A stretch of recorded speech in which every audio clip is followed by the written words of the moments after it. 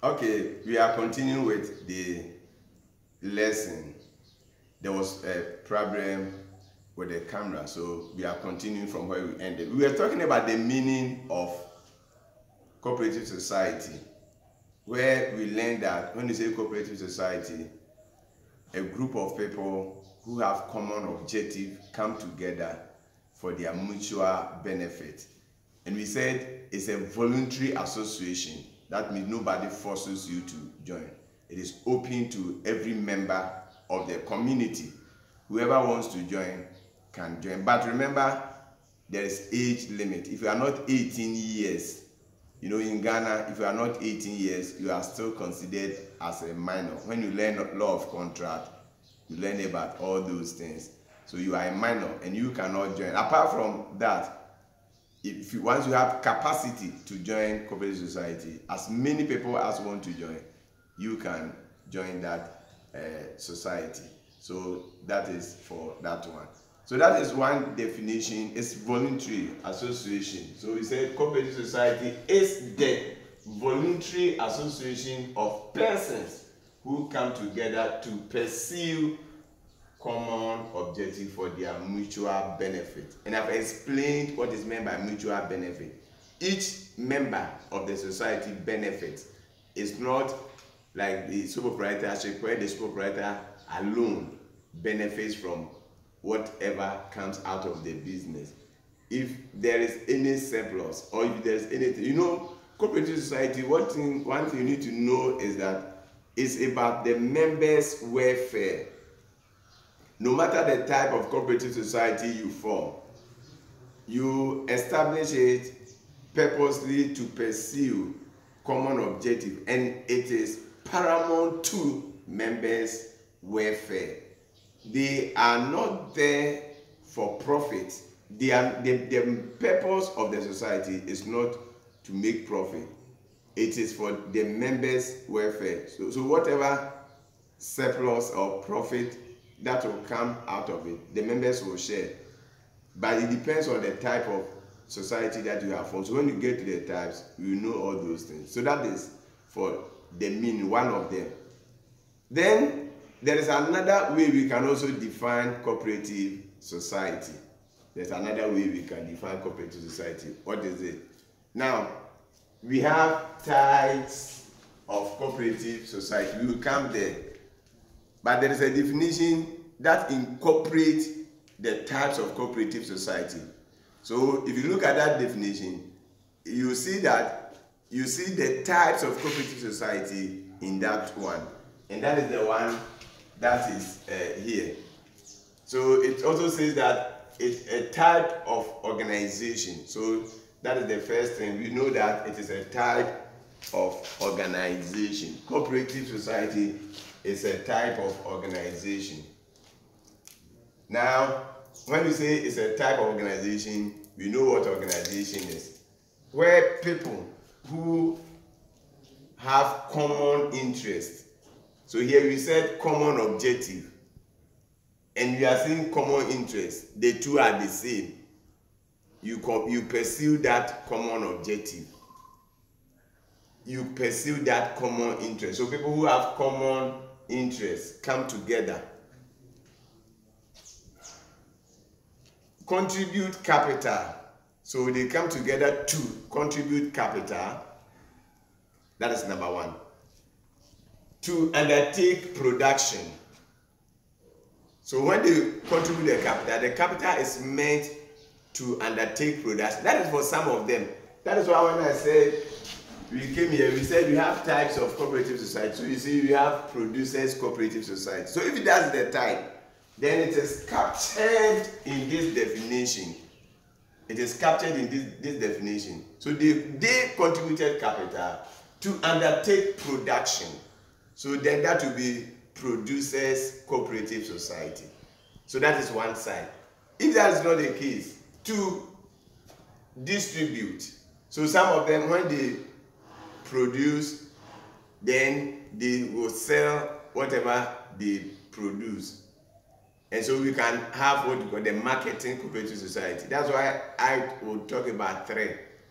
Because the producers cooperative society, when they produce, they sell, and that will be the marketing aspect of it.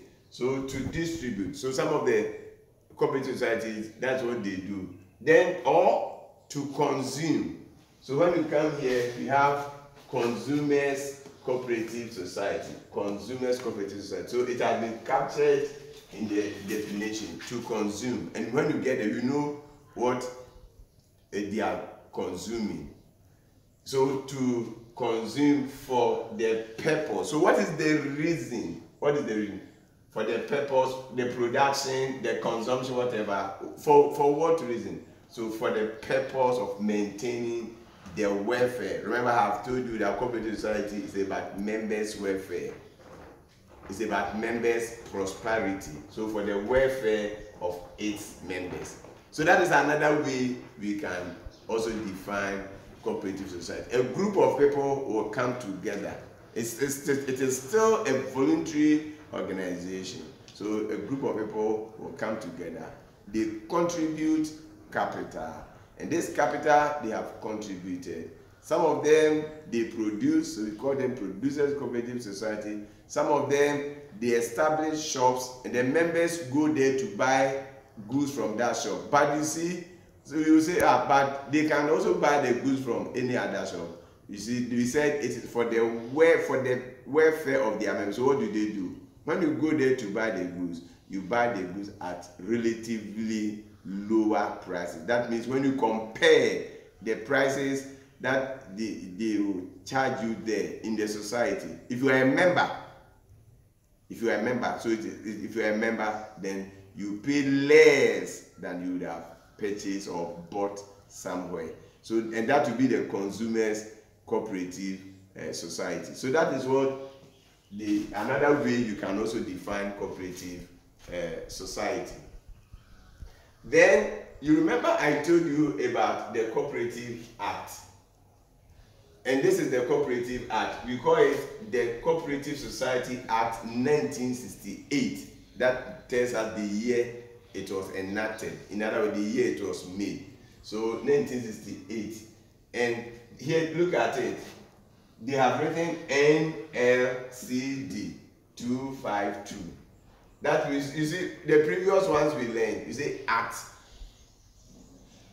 151, Act 992, and so. But here they have written, they didn't write Act, they wrote NLCD 252. What does that mean? This is the full words for the NLCD, National Liberation Council Decree. National Liberation Council Decree.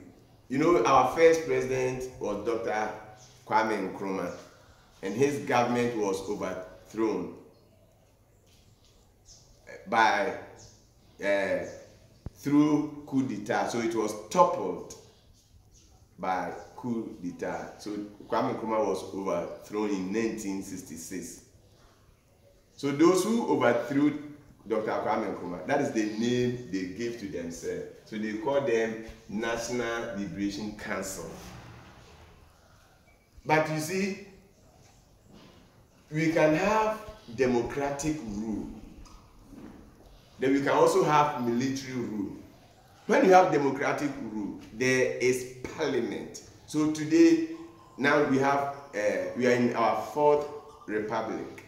So we are in the democratic rule where we elect president. That's why Nana Akufo-Addo is now the president. There was somebody, and when he also ends his term, he also goes. Another person will come, other parties will come. So long as we continue to vote, then what it means is that there will be parliament. When they make laws, they call it act.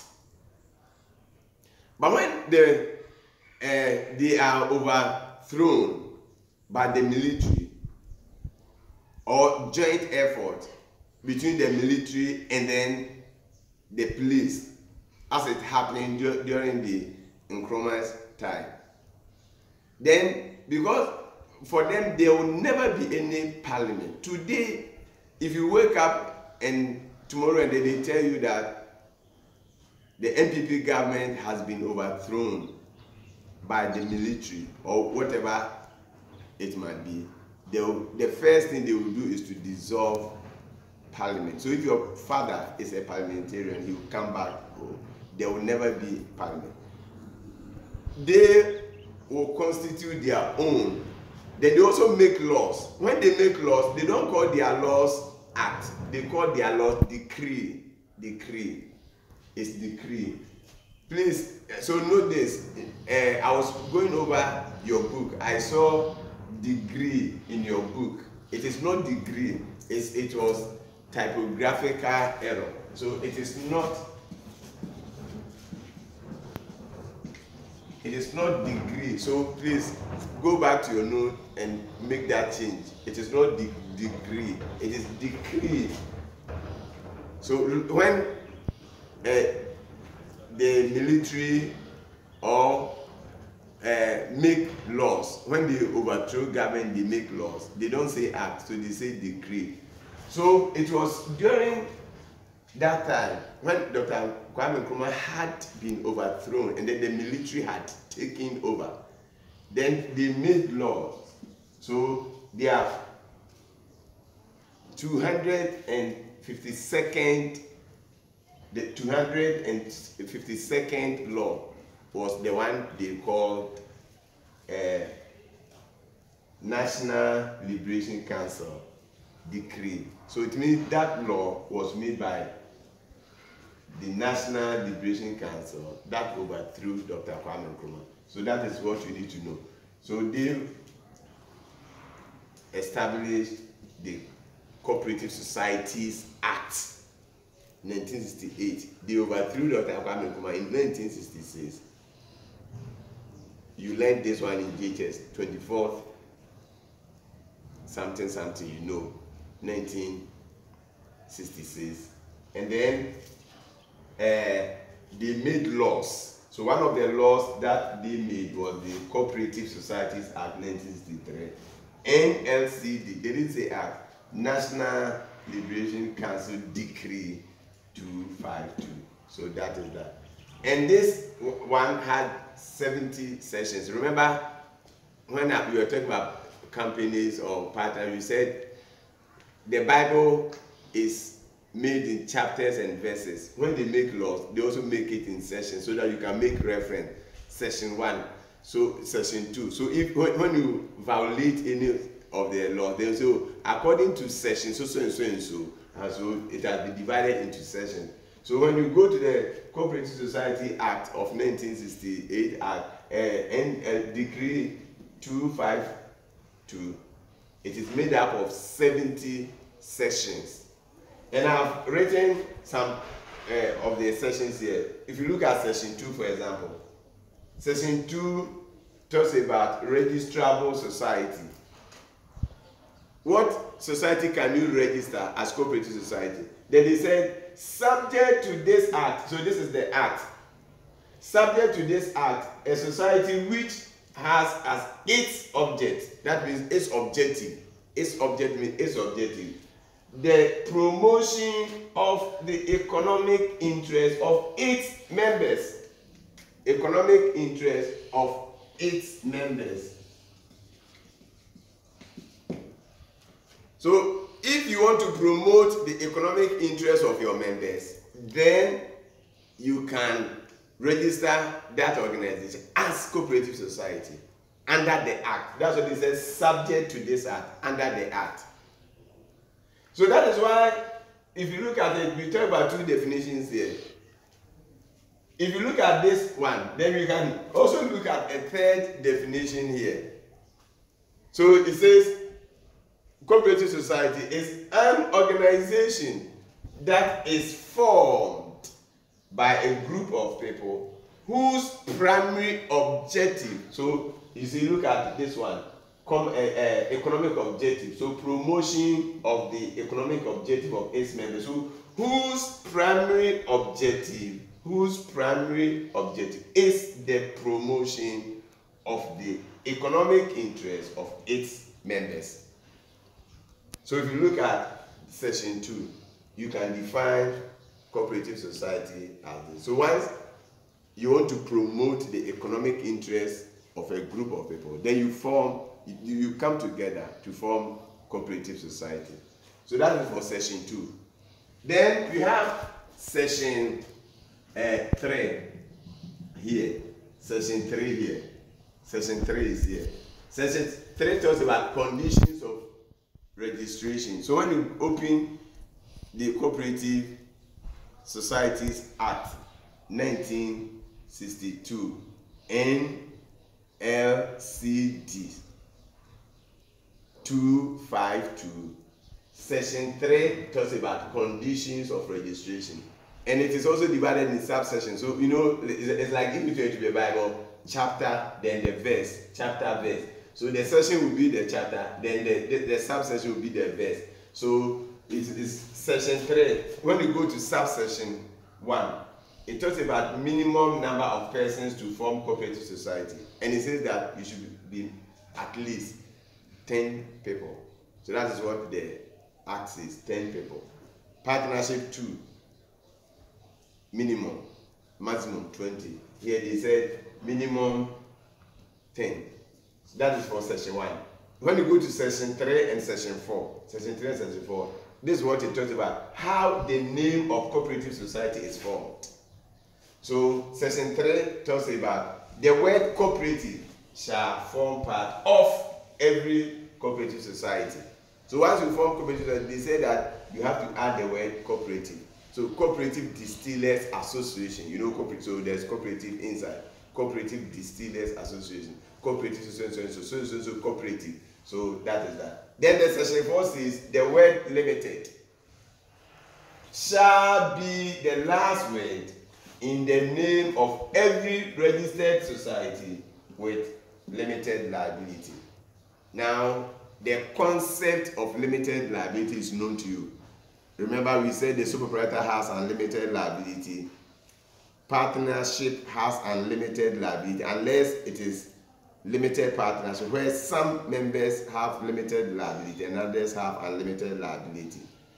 We learned that in companies, especially those that are limited by shares, they have limited liability, and we have learned about the meaning of limited liability. That means the extent of payment of your debt does not go beyond your investment. You will not use your personal belongings to pay for debt. It's the company, if it is a company, you pay your debt according to whatever you have contributed. If you have not paid all for the shares you subscribe, then you'll be called upon to just pay the unpaid part. We have learned about all these things, so I'm just giving you an overview of it. So it said that if it is a limited, usually cooperative societies they have limited liability. But when you go to the act, if you want to form a cooperative society that has unlimited liability, there's a room for that. So that's what they said. The word limited shall be the last word in the name of every registered society with limited liability. So if you have limited liability, then you also end with the word limited. So that is for that one. Now let's come to features of cooperative society. We know what features mean. When you say features, remember when we were talking about features of partnership, I brought a boy and a girl in a class, and then we looked at their physical characteristics that make them different. So what makes a boy, and what makes a girl?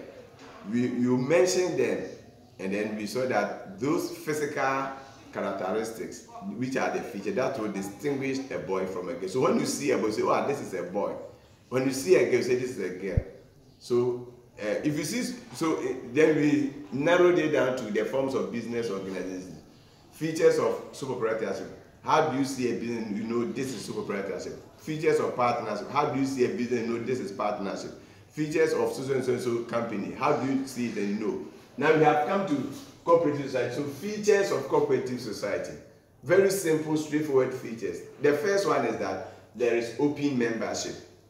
When we come here, we said it is voluntary association. So there's open membership. Nobody forces anybody to join. It is open to everybody. But you remember I have said you should be 18. Once you are 18, you can join. So open membership. Every member of the community can join. So it is open to everybody. If you want to leave too, you can leave. So there is open membership. Number 2, it has limited liability. And we all know what is meant by limited liability. So we are not going to waste time on the concept of limited liability. That means that in cooperative society, members do not also use their personal belongings to pay for the debt. Whatever you have invested, that is what you lose. In the event of liquidation, you lose only what you have invested. So we have talked about that. Then the third one is that there is democratic principle. Democracy. You know, democracy is all about you have a say, I have my say. And we have equal say. So in cooperative society, they have equal say. Cooperative societies also the members will buy shares. You buy shares to become a member. So they issue shares. Remember I said they issue shares. I didn't say they float shares. We have distinguished between floating shares, which is exclusive to public limited liability companies. We even said private companies, they don't float shares, they issue shares. So there's a distinction between issuing shares and then floating shares. So cooperative society, they issue shares. So if you are a member, you buy shares to become a member of that one. The moment you do that, it doesn't matter the number of shares you have bought. You might have bought 1,000 shares, another person bought 100 shares. You all have equal say. One vote. If you are voting on any issue, if you have 1,000 shares, you have one vote. I also have one vote. So that is for what is meant by there's democratic principle. That's what I've written here. One member, one vote. The next principle is principle of mutual help and welfare. So it is established. If you look at the definition of cooperative society, it is for their mutual benefit. So they help one another depending on the type. Remember, if it is the consumer cooperative society, you go and buy things at a reasonable price. If it is a producer cooperative society, if it is the farming one, let's say citrus farming, after planting the oranges and everything, you alone may not have the resources to cut the oranges from the farm to the market. So people may have to come there, they buy at cheap or lowest price. They come, they buy 100 of them at a small amount. The 100, when the person goes, the person says only 10 and he gets the whatever. 90 will be the person's profit. They don't want that one. And you, the farmer, you get something small. So they come together, they can have the resources, they can have cars and whatever. So you have your individual farm. I have my individual farm. We sell our produce to the society. So I will sell my orange to the society, they will buy.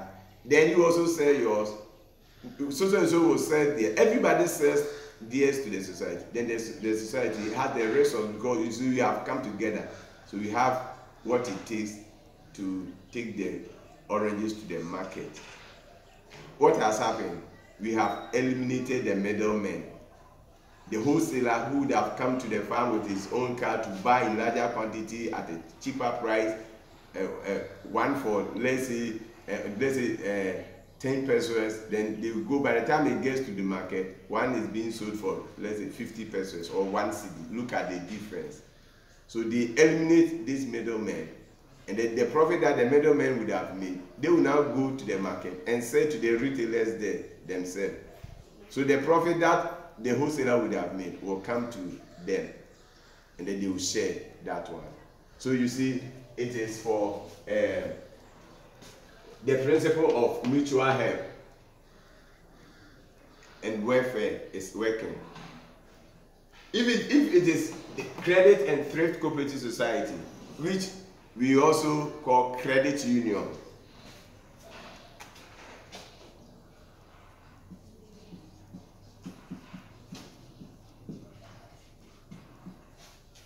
You know, the banks are there. If you want loan, you go to your bank for loan. But they charge high interest rate. High interest rate. So these credit unions, which we call credit and thrift cooperative society, they are there. If you remember, you save there. What happens? If you need loan, you go. The interest you pay will be relatively, the moment I say relatively, it means we are comparing with the bank, will be relatively lower than what you would have paid if you had gone to the commercial banks. So that is principle of mutual help and welfare is working. The next one is that it is a legal entity. That is its legal status. It is a legal entity. We learned that under companies. That means once you form cooperative society, just as we learned under company, it becomes a separate body from its members. And the society can seal and be sealed in its own name. So the members are separated from the society. So that one too is there. Then management. Who manages cooperative society? They have what they call management committee. So it is managed by management committee. Partnership, you know, sole proprietor will manage his own business. In partnership, you know that those partners, the general partners, will manage the business. If it is ordinary partnership where all of them have unlimited liability, then each one of them will be a member of the management team. In cooperative society, they form what they call management committee. It's a committee, so a group of people will be selected among them, whether elected or whatever, among them. Then they will manage the society. Then they will choose their chairman. So the chairman will be the boss at their meetings, whatever. He chairs the affairs, he leads them. So the chairman will be the leader among them. So it is managed by management committee. Then the next one is that surpluses are shared according to patronage. So if you come to, let's say, consumer cooperative, when I say surpluses, I mean profit. Remember, the aim of cooperative society is not to make profit. They are not there to make profit.